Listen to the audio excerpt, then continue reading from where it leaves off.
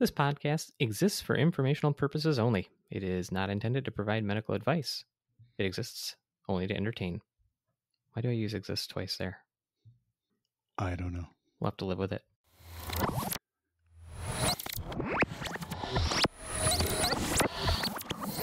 In a tented field hospital during the Crimean War of 1856, a nurse finds herself in an argument with a surgeon. Where do you come off questioning me? You're just a nurse.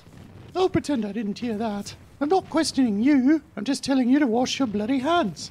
Watch your language, Florence. But your hands are literally covered in blood. Of course they are. I'm a damned surgeon during a damned war. These bloody hands and blood-soaked smock are my testament to my work. Patients see them, and... Mistake you for a butcher? It's pronounced surgeon.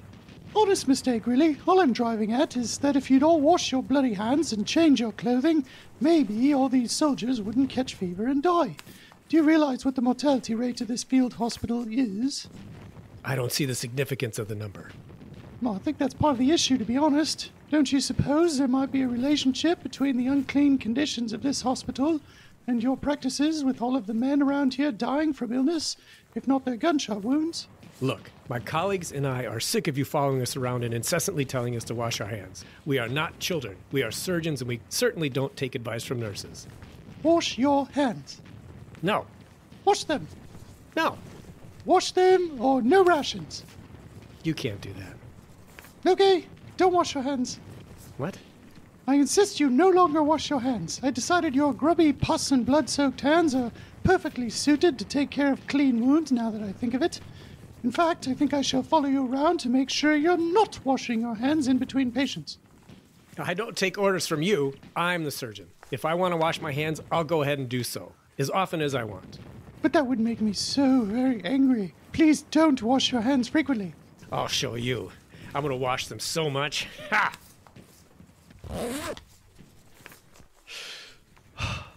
That child. Oh well, I'm sure he'll be quick to adopt evidence-based practices in the future. I should have shown him the pie chart. Nothing drives the point home like a good pie chart. What about pie? Nothing. Don't tease me about pie. Don't wash your hands. I'm going to wash them right now. That's probably exactly how it happened, too. Poor historians, poor historians. We look at cases through our history. It's just Max and there and Mike and me. You gotta listen, you don't have to read. Poor historians, poor historians, poor historians.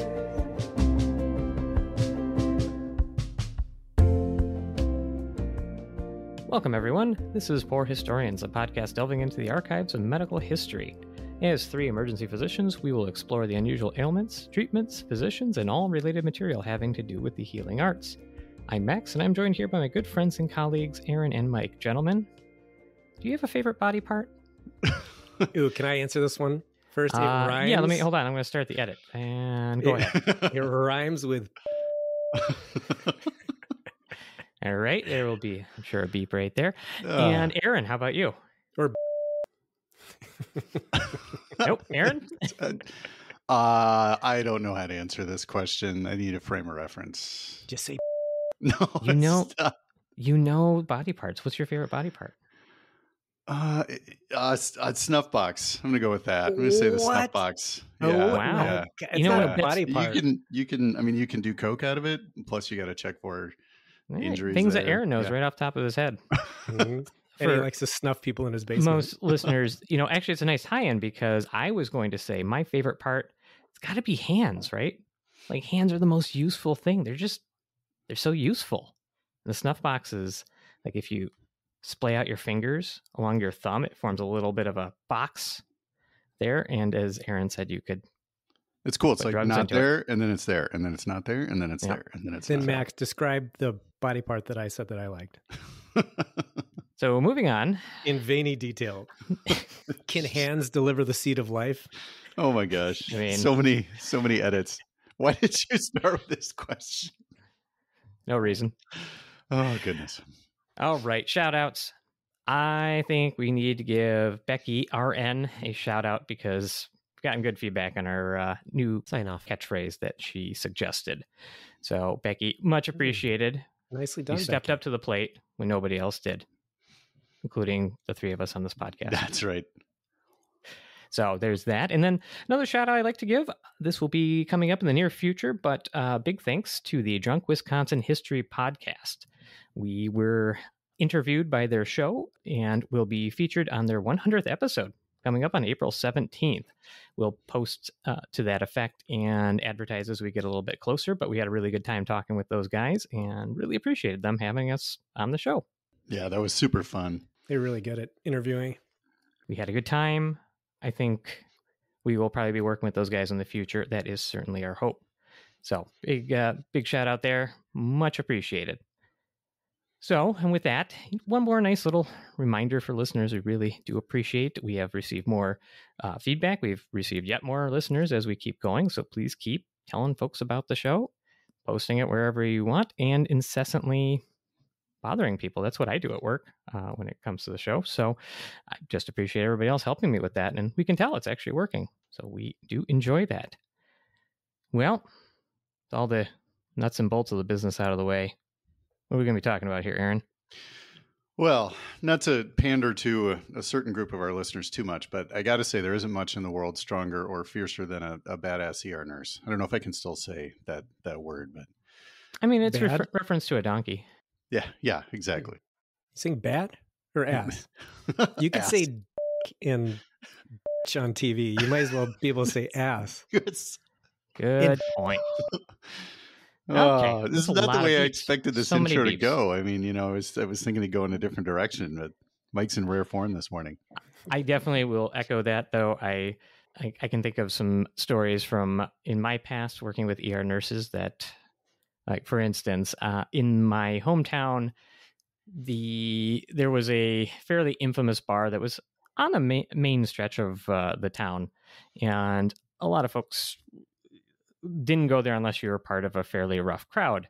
And there was one night that a contingency of nurses from the emergency department where I worked at the time went down there and managed to get 86'd from the bar. That usually is where many of our stabbings and shootings in that town tended to come Kicked out. from. Is that what you call a group of nurses? Are they a contingency? I think Like a murder of crows?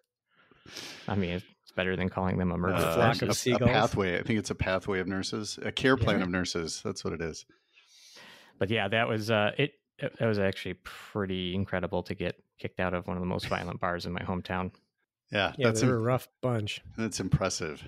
So I say this by way of introduction to one of the most famous nurses in history, Florence Nightingale, who was The progressive commercials. no, that's just Flo. Hey, maybe it is. They never go into her last name. Oh, She was absolutely a badass nurse, blazing a trail for many who came after her, and who, in typical Victorian fashion, was given the title, quote, founder of modern nursing by Wikipedia, and a lot of her contemporaries. They might have, I don't know if that's entirely accurate, but nonetheless, a giant in her field. she was like 7'4". Yes. Yeah, absolutely. So at least maybe 8 feet You meant tall. metaphorically. Yes, it was a metaphor, but Okay. you just got to spell it out. Makes it better that way. Explain your jokes. They always sound better that way. She was born in 1820 in Florence, Italy, and took her name from her birthplace, but was back in England by 1821. Wait, she named herself? She moved back. She made her way back. I don't know.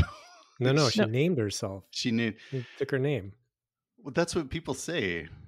So maybe, her parents what was her name named before that? No, that was Like Trisha Rosebud or her something parents like that? named her after the city she was Oh, born in. There I'm you really glad I wasn't named Detroit. go. Yeah. Yeah, me too. Although I wasn't born in Detroit, so that would have been Detroit weird. Cuddle Puddle.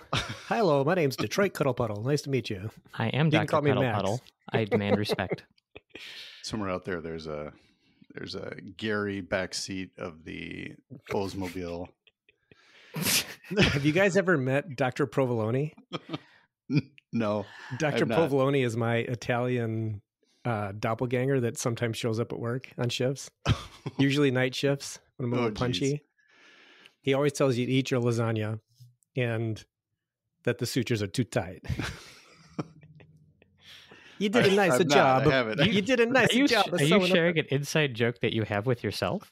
No. Hey, listen, there will be some people that know they have personally met Dr. Provolone. Why didn't you finish your lasagna? Those sutures are too tight. Anyway, wow. It's an inside joke. You might as well just bleep all that out. But there are a few people that are going to know exactly who Dr. Provolone is. Oh, absolutely. Is it you and Dr. Provolone?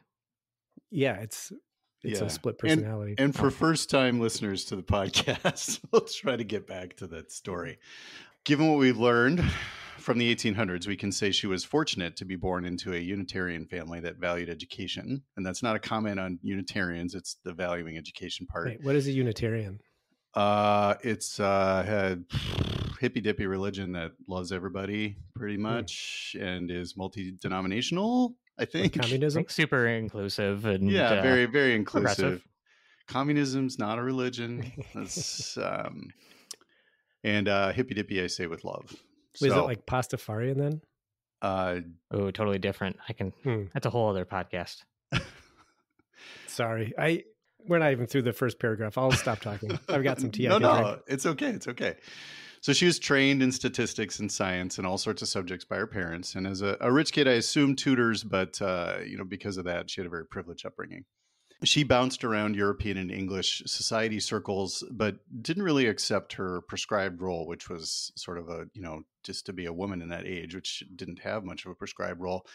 And at one point stated that given the choice between a high society woman and a galley slave, she would choose the latter for the freedom, broadly dismissive of high society's expectations. Although, I don't think she knows how freedom works. Yeah, I mean, I don't know if that comment aged super well, but she was trying to make if she was on point. Twitter, she'd be destroyed for that comment. Let's cancel her. Let's use this. Mm-hmm. She did study nursing during that time, but also traveled as far away as Greece and Egypt.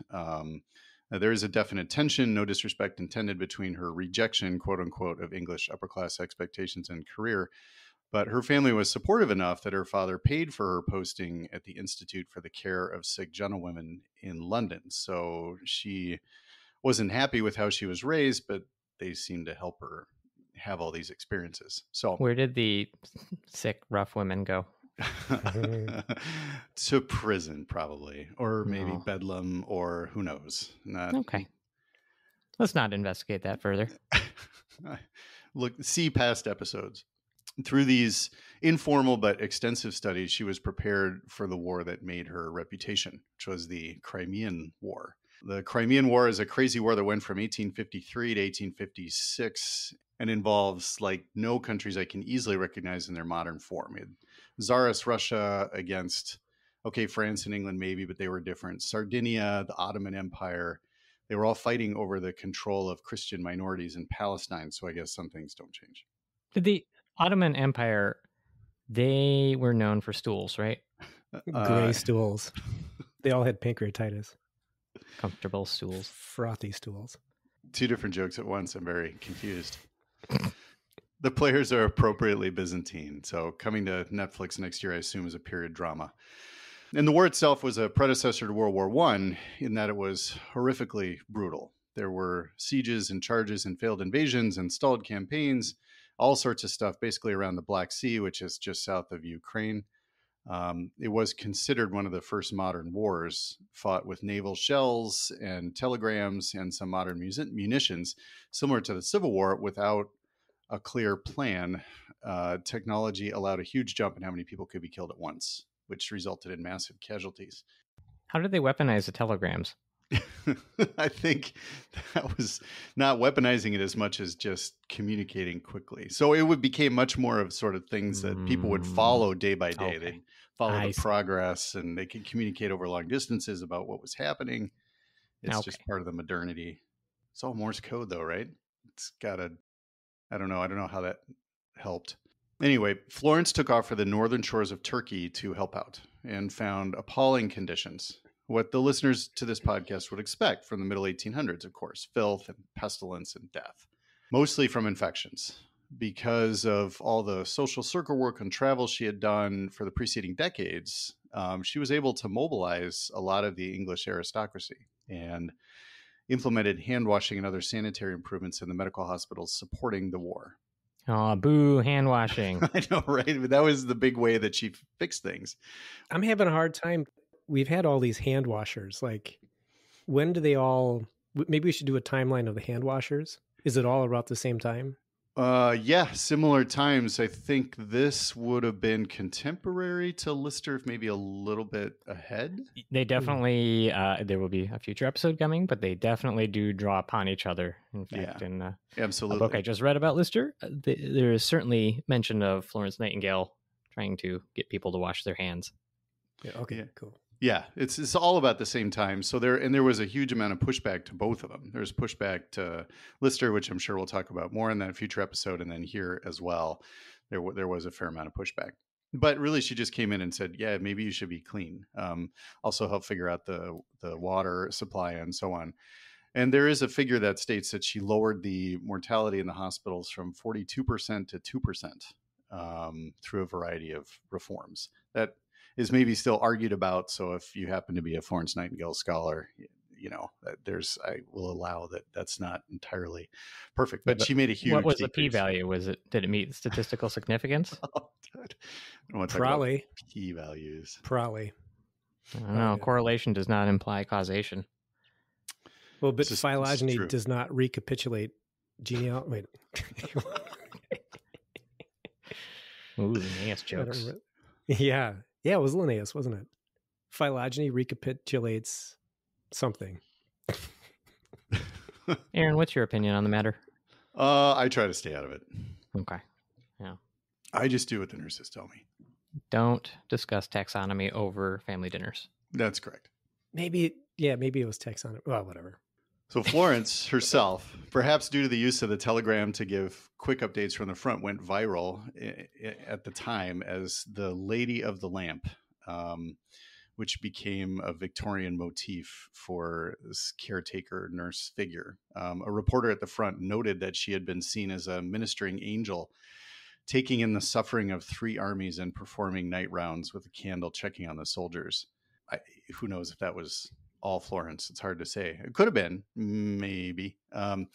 This image took on the full weight of Victorian imagination, though, and she became this personification of mercy for the sick. But yeah, I mean, whether she did these rounds herself or not, she certainly was on the ground trying to take care of all these soldiers. Yeah, so 3 different. I'm assuming probably not the enemy's armies, but all the allies in the struggle. Yeah, and I don't, I looked at the Crimean War for a bit. I can't tell you who. It's the Brits and some others. Probably. The Sardinians. Yeah, who knows? Like Dr. Provolone. Hey, we lost the war. We lost the Crimean War. But the West got a lasagna. I don't think Italy was in there. Or is that Sardinia? Yes, I don't know. For any Sardinians listening that are offended, I apologize on behalf of my partner. When someone gets famous like this, it's likely others will suffer or at least get jealous. So there remains the 1800s version of a Twitter war with the head of the Crimean hospitals, Sir John Hall, who called out the, quote, petticoat imperium, unquote. Except he said hashtag petticoat imperium. That's right. Where Florence ignored the medical establishment's needs, apparently, and in his recalling, tried to take control of the whole thing. At Florence Nightingale, stop telling us what to do. Hashtag petticoat imperium. Rudy woo. Hashtag bloody hands. She also apparently feuded with Mary Seacole, who was an Irish nurse who ran a hotel for the injured officers. That seems like it might have had some questionable overtones, or that Seacole was not accepted by Nightingale because she was Irish. Wait, what was that hospital's mortality rate? It's not stated. It's not stated. Yeah, a lot of little deaths. There were a lot of little deaths. Is what it was. Okay. Either way, the myth of the Lady of the Lamp was incredibly powerful and probably went a long way towards establishing modern nursing. What's that noise? Is something wrong with the time portal? I don't know. It's monitor turned on. It's weird. Oh, turn some knobs. Okay. Why are we turning knobs? Turn the knobs, please, Mike. Turning knobs. Are you sick of suffering from diarrhea, dysentery, or cholera? Do you feel your vital forces have been weakened? Are your digestive organs in a bind? You need Valentine's Meat Juice. It's a proprietary blend in the loosest sense of the word, chock full of meat drippings and who knows what other mystery ingredients. It's guaranteed to restore your vitality and unimpair your nervous disposition. Just ask Professor Von Ranke. As long as I was in practice, I not infrequently prescribed Valentine's Meat Juice. Now that I am old and am myself a sufferer, I take a teaspoonful of Valentine's Meat Juice at each mealtime and find the preparation palatable and strengthening. There's no reason to suffer from any malady. It's 1910 and the future is here. Take Valentine's Meat Juice. It's definitely medicine, sort of. For sale by American and European chemists and druggists. Take Valentine's Meat Juice at your own risk. These statements have not been evaluated by anyone who knows anything about anything because the FDA won't have the authority to evaluate these claims for another 28 years. Was that an advertisement from 1910? Yep. Yeah, that's what that was. Weird. Why'd that happen, Mike? I don't know. Solar flare, probably. Oh, okay. Yeah, that makes sense. Wait, does it though? Really? I believe you were talking about Florence Nightingale and the Crimean War, Aaron. Yeah, I suppose. I really love these frequent interruptions. I mean, come on, guys. All right, anyway, back to the serious matter. Are you arguing with the time machine? Like, the time machine kicked on. What do you want us to do about it? It's not a time machine, it's a time portal, Matt. I apologize. I did not mean to offend you, sir. I still don't think it's real. I don't believe it. You just saw it. Yeah, it's hard to believe your eyes anymore in this day and age. It's absolutely real. Because I built it. With my own bare hands. No tools. Just using analytical chemistry. Totally a word. Analytical. Anyway, back to our story. It's pretty clear that the initial fatality rate of the military hospitals in the Crimean War are anywhere from 42% to almost 60%, mostly from dysentery, cholera, and typhus. My favorite diseases from Oregon Trail. Dysentery. They all get you. Somewhere in a middle school classroom on an Apple IIe that they somehow didn't get rid of, there is a member of my party going to Oregon that is buried who died of dysentery. Yep, with they gave you the little tombstone. So many computerized tombstones with cuss words on them. Like which ones? All of them. All the words you're not supposed to say. We used to put them on. Like, every time your person died, you get to write in on the tombstone on the game. So they're just, and the next person playing the game would sometimes come across the tombstone. So it was a way to communicate with your fellow classmates that you learned how to spell cuss words. And it was hilarious to put them in the computer because they're not going to be able to wipe that stuff off. Come on. Nope.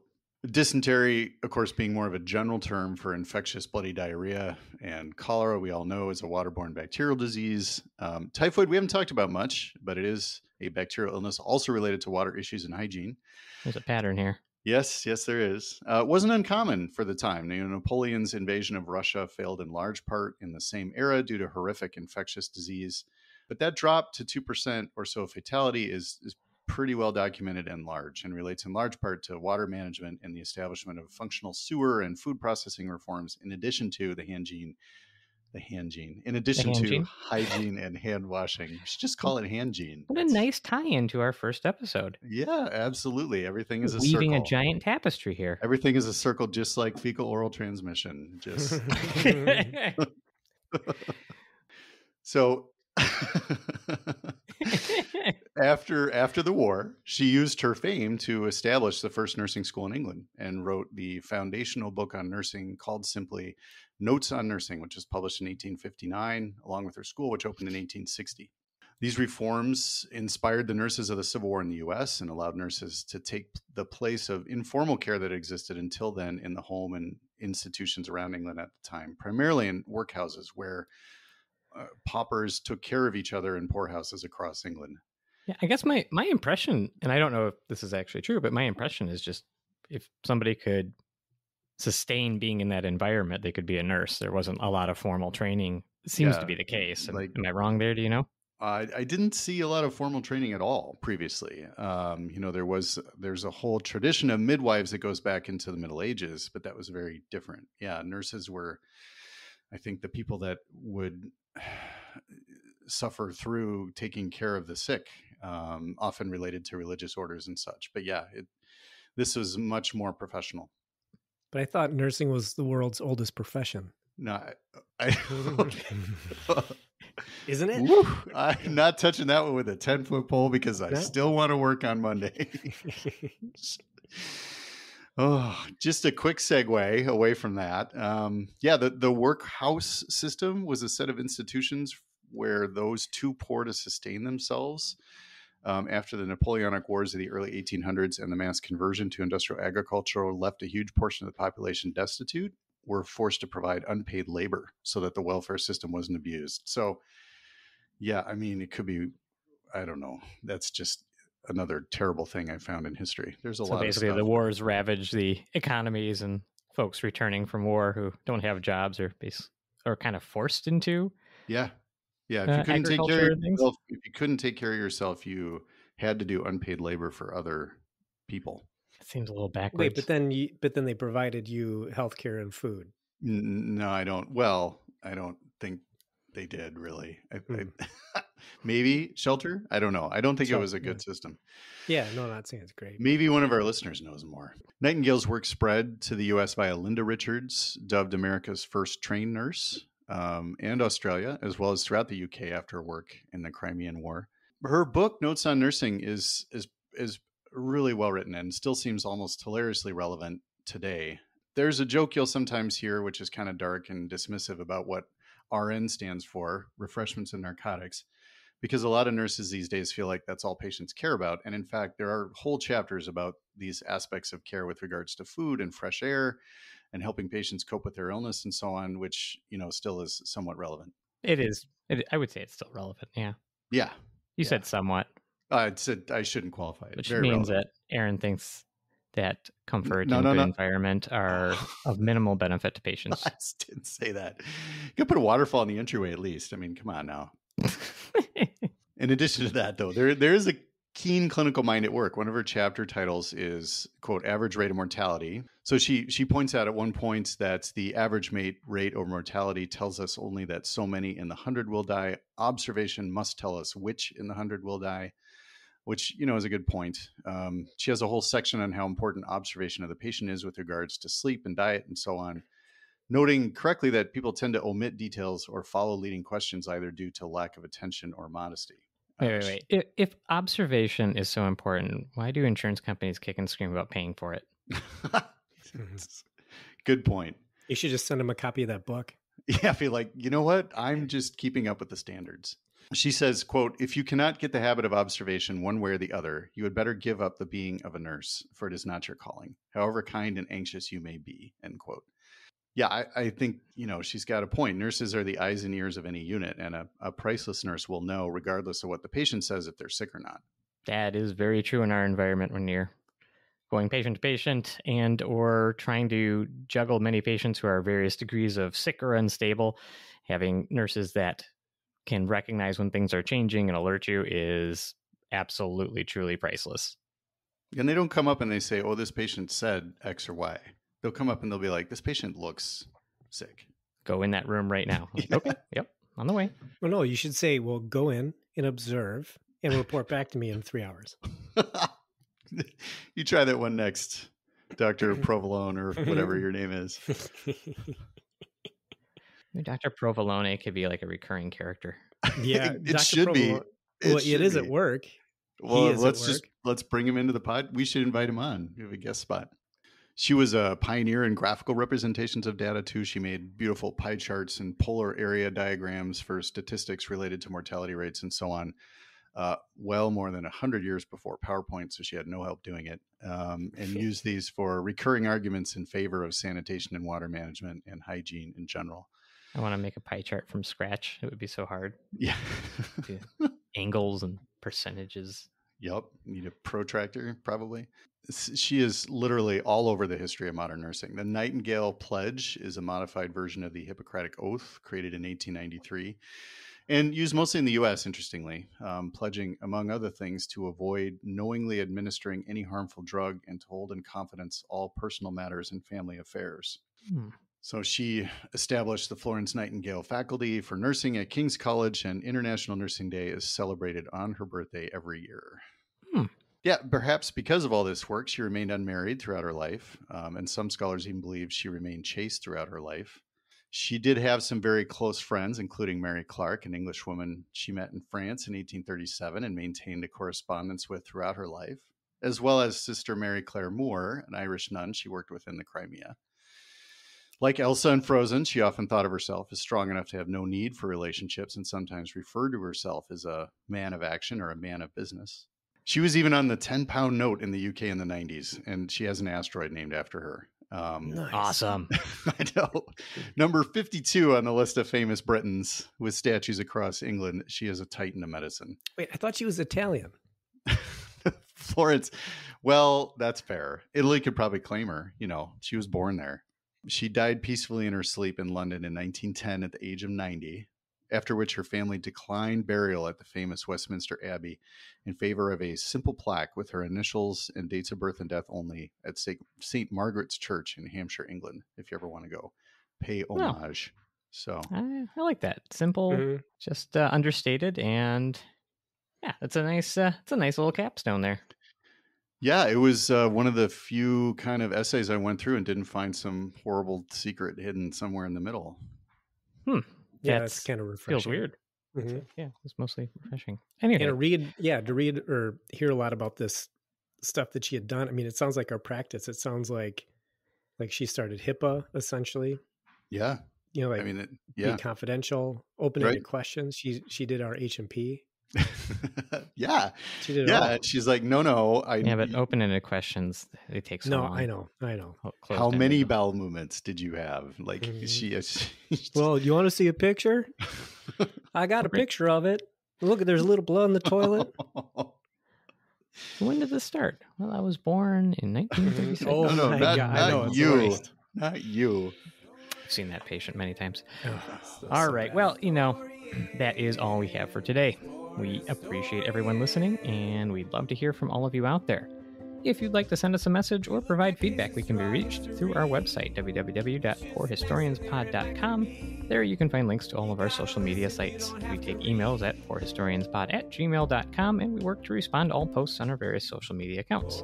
If you have time, please go and leave us a nice 5-star review on whatever platform you choose. That does help our show grow, and it doesn't take much effort other than some clicking and probably writing a lot of nice things. I mean, it's some effort. I'm not going to say it's not some effort, but we would appreciate it. But if you're old-fashioned, make us a mixtape. Express your feelings towards the show and send it to us. We'll appreciate the time and effort you put into on that one. So until next time, Poor Historians are signing out AMA.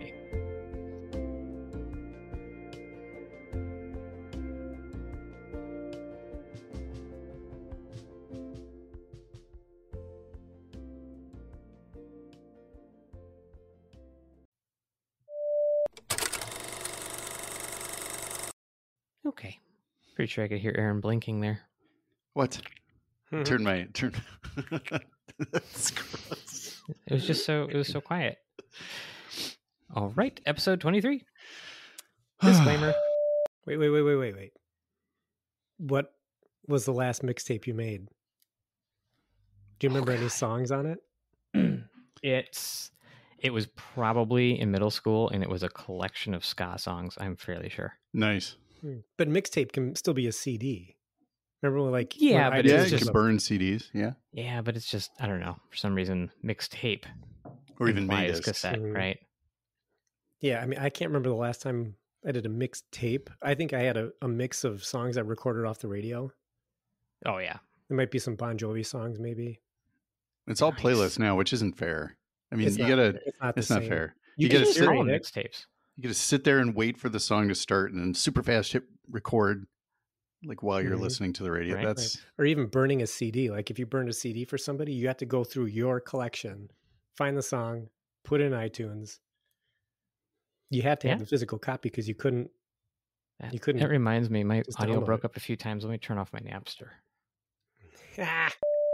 Like my dog had diarrhea and she loves to poop on my stairs that are carpeted. That's the only place she takes dumps. There's Aw. like, I need new carpet. She had colitis. Oh, yeah. That particular, I will say, not many things make me queasy to smell or odor, But when our dogs had hemorrhagic colitis last year, Oh God, that the sounds terrible. smell from it, I was Mhm. retching, and I do not. I can eat, and I have eaten oatmeal while somebody is like actively barfing Mm.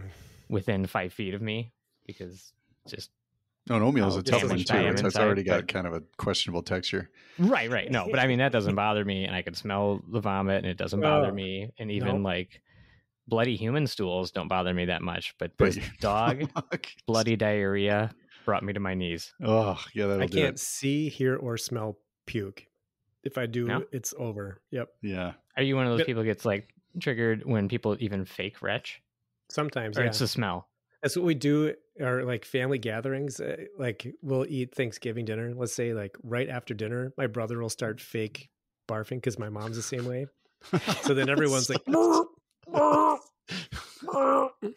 it's gross. Oh, and I see you talk about your family. You make a lot more sense. I mean, We're learning more about Mike as we go. Corners of my mind. I mean, But yeah. many times I'll come out after even doing a rectal exam and eat a Cliff Bar, which if you look at it, really, especially if you squeeze it a little bit, just looks exactly like a nice Bristol 4. Maybe that's the audio clip for the show. Yeah. Gross. Gross. Yeah. That what does we not do is bother so me. gross.